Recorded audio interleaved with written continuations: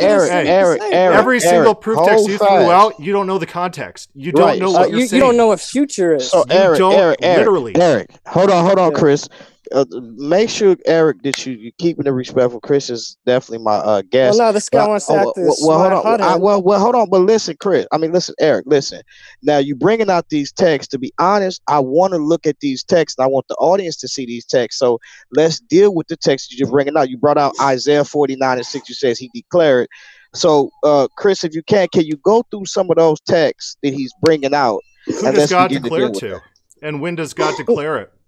Let's just say if you're going to quote a passage, he declares the end from beginning. Yeah, what's the beginning? What's he referring to? The beginning of the creation to the end is okay. So just throw out all the prophecies, the end times. Let's go to Jesus might not come back because there's no. You see how insane you are? You're really getting really emotional. Yeah, because you know why I love my God, bro. And this is why it's heresy. You don't know the context of your proof text. Teaching out that you don't know anything about systematic Isaiah tells us when the beginning is.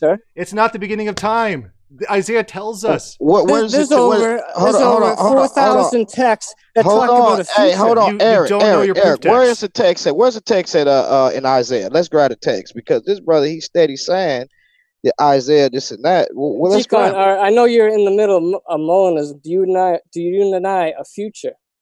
I mean, I just stated my position, but just it's say not how really. You truly feel. Don't lie. You can't lie. No, I'm saying I'm not lying. I believe that there is a future. You know what I'm saying? Thank you, but it's partially open though. So this what I'm saying. At least you're against. But it's not about me. It's about this text. You're insane. It's not about me. It's not about me. It's about this text. What is this text saying in Isaiah 49:6?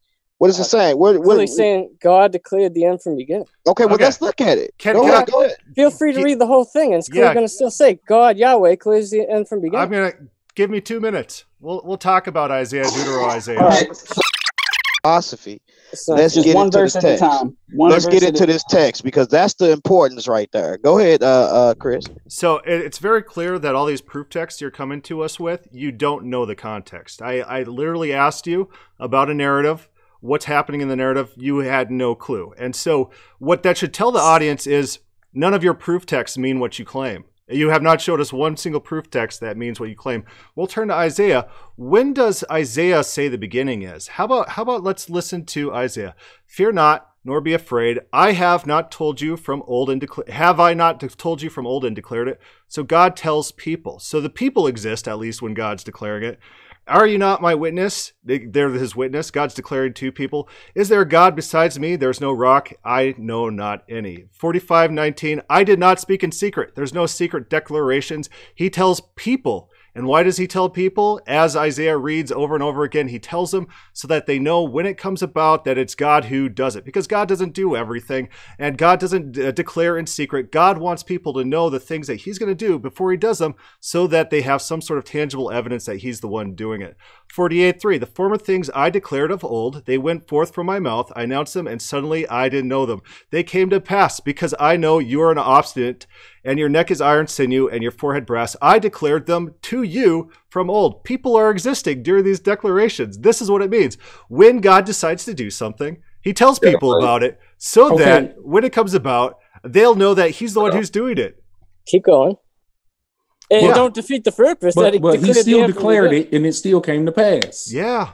God could do things. I could do things. He has the power to bring it to pass. In the future. Yeah. The future, right? How can he do that? It's about his power. How do I do it? How he brings it to pass. What I'm saying. This the end from the beginning of this Can we establish one thing real quick? Isaiah 40:21. Do you not know? Do you not hear? Has it not been told from you to you from the beginning?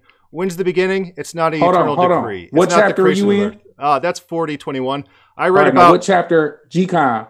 Isaiah 40:21. But I've read to you about 5 passages that explicitly tell us when God declares things and to whom. So that doesn't mean that each time, and I'm not saying that you're wrong yet, but that doesn't mean that each time has the same exact context. So we got to read all of them in order to determine. I've read it multiple times. You're doing systematic theology now. I'm the only one who's read the passage here. I'm telling you. You're the only one who read the passage, man. I've been in this 30 years, bro. Right. I'm not just reading this passage. Hold on, Elder Mike. No, yes, when you look at the narrative of it, he's saying the same thing. What he's declared, and see if you know if you actually know the near, it's a Near East. And it's also a Levant area to where he's contesting these false gods. Okay. And so, go ahead, brother. Can I just do the one point? Mount Hermon. Our friend here, our Calvinist friend, said that the beginning was the beginning of time. Can we all agree that nothing in context has anything about the beginning of time, and every reference to the beginning is things in time to people who already exist? Can we all just agree on that one point? No. Okay. One point. No.